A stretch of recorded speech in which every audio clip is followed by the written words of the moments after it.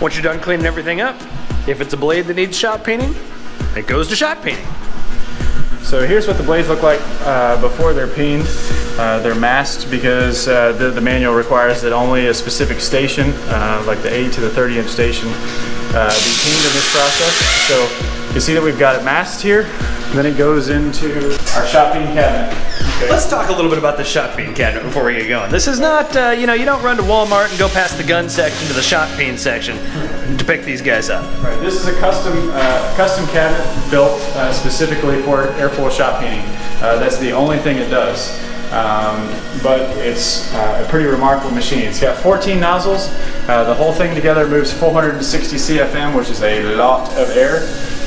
This is a test blade or a qualification blade, and the reason we use it is because every lot of blades that we shoot has to be qualified.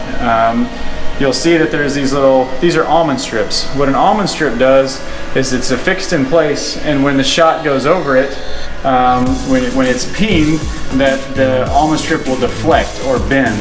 That amount of deflection is measured in our tester over here, and the manual requires that the leading edge have a specific amount of deflection and the trailing edge have a specific amount of deflection. The reason it makes it difficult is, well, the leading edge is significantly thicker than the trailing edge. So if all 14 of these nozzles shot at the same intensity, you would either undershoot the leading edge and get the right amount on the trailing edge, or you would get the right amount on the leading edge and you would overshoot the trailing edge. You can't do that. So each one of these nozzles is on a regulator and has a specific pressure that comes out at a certain velocity so as to achieve the proper deflection on the right area of the blade. We shoot these almond strips before we shoot a lot of blades, and then we shoot another one at the end of the lot of blades that we do to ensure that the process was qualified the entire time. And here's what a blade would look like after it's finished, after we've removed the masking and after the peening has been done. From here, it will go into the Aladyne tank just like any other overhauled blade, and it'll be painted over. You will definitely be able to see the surface under the paint.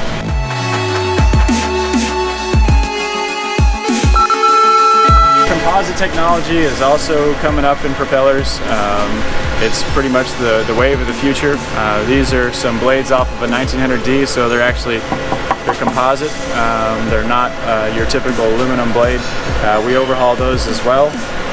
The process is somewhat similar, but it is pretty different. These counterweights are inspected. The blade is completely stripped through sanding. Any cracks or any delamination is taken care of with new fiber, new fabric, and then it's painted with a static paint, and then you know, all per the manual requirements. Let's see, these leading edges, if they're damaged, those actually have to be pulled and replaced. These blades are a little more expensive than your typical prop. If a prop costs you 5 or 6 grand, these blades are 28 grand a piece. So you want to be real careful with them. Let's talk hub overhauls. So this here is a 4-bladed steel hub for a King Air 100 propeller. This is what it looks like before you put blades in it. So you'll see it's got brand new cadmium plating, and everything's real nice and shiny and new. All of your mounting hardware here for this plate is, these are all factory new parts. Just like blades, hubs have to be overhauled as well. Okay, so these are propeller hubs. Hubs have to go through the same overhaul process that blades do.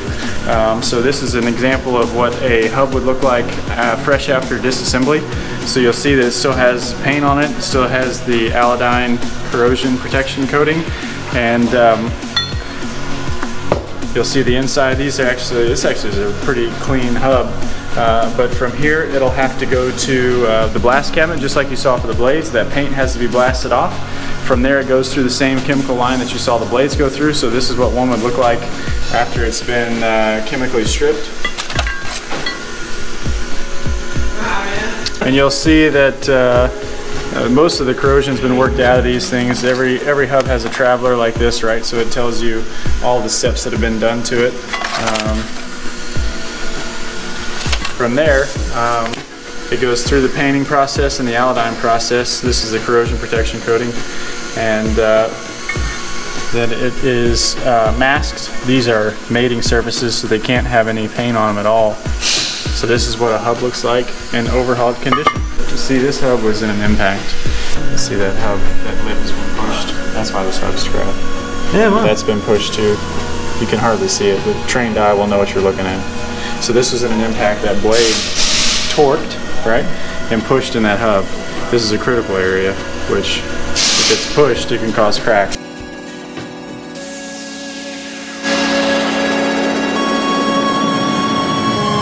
Once the blades are installed and the clamps are installed, it looks like this. You'll see these clamps are all have fresh CAD plating on it as well. There's zero corrosion. See all these locking hardware. These are factory new components. We don't reuse those. He also will check all of the angles here with protractors. It's leather. Yeah, so this is the propeller in feather state. And instead of using oil pressure here, we use air pressure. And once we charge it, you'll see the propeller change angles like that. And this is how we set low pitch and high pitch.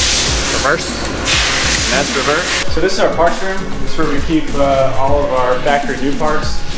Anytime we overhaul a propeller, the manual states that some parts have to be replaced, right? So we call that a mandatory replacement parts kit.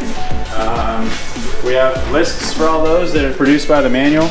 And this is what a typical parts kit will look like for a single propeller. So we kit everything for our builder, and that way he knows he's not allowed to have any parts left over.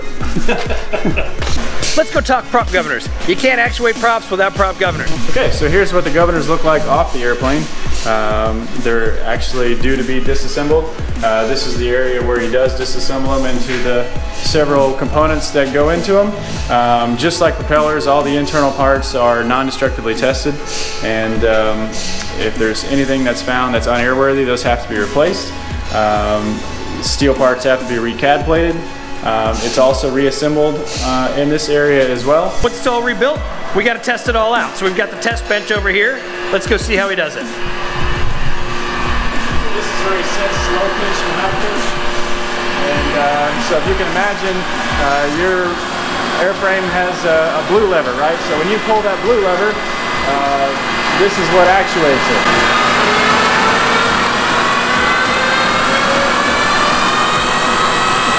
Now it's spinning at 2700 RPM, 2760, and you can actuate it. It goes down to 23, 22, 21. So he's got a low pitch and a high pitch that he's got to set, and this is the machine at which he does that with. Pretty cool. And then, when they're finished, they're nicely packaged and they look like a factory new instrument.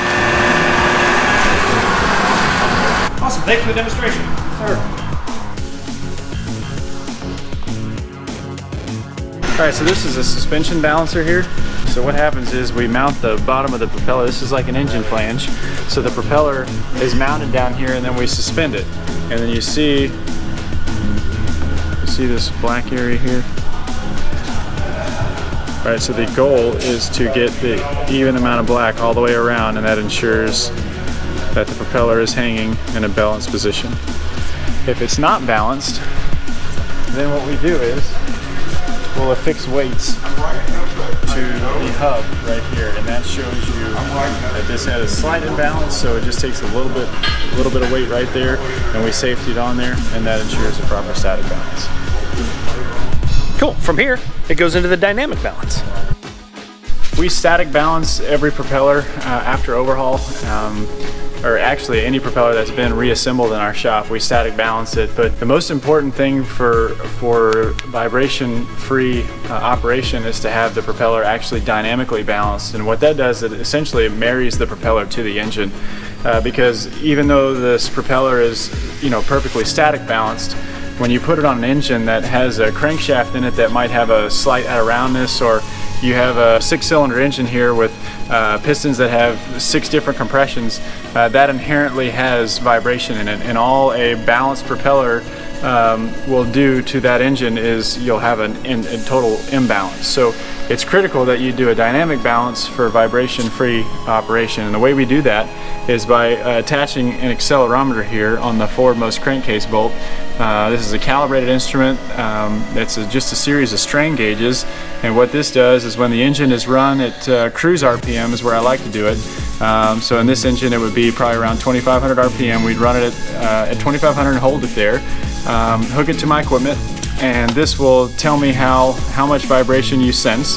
And then this photocell here will look for some reflective tape that I'll put on the back of this blade, and this actually will tell me where the out of balance is. And based on the readings that I get, I will affix a series of washers. I'll drill a hole in the bulkhead here, and with a bolt and a lock nut attach some weight 180 degrees opposite of where the imbalance is to balance out the entire assembly. So for those of you that are familiar with the prop that's on the Super Guppy, the C-130, and the P3, the process is very similar. The main difference is that there's already a spot underneath the spinner for the weights to go, and the prop has a pulse generator built into it, so it knows where the #1 blade is at all times anyway, so we don't need to put on the photocell. That's the big difference between these two, but ultimately, the process is the same to achieve the same result. Alright guys, well I'm obviously back at home plate, but I hope you enjoyed the video and you got something out of it. It was valuable, you learned something, because now you know all the details that go into overhauling the prop on your aircraft. And what's interesting is the process is similar, regardless of whether you're flying a Glass Air Sportsman like my buddy Arne's that I did a video on a few weeks ago, which incidentally, if you haven't seen that, I'll link it up over here, over there, wherever it is, so you can go check that one out. Or if we're talking about one of the 4 enormous props on the Super Guppy or a P3. Browse the channel, and if you like what you see, please consider subscribing. We've got a really busy month coming up in March with the Super Guppy especially, but I think I'm also going out to Wallops Island to work with the P3 some more, and there's going to be video on all of it. So stay tuned, there's more coming. We'll see you in the next one.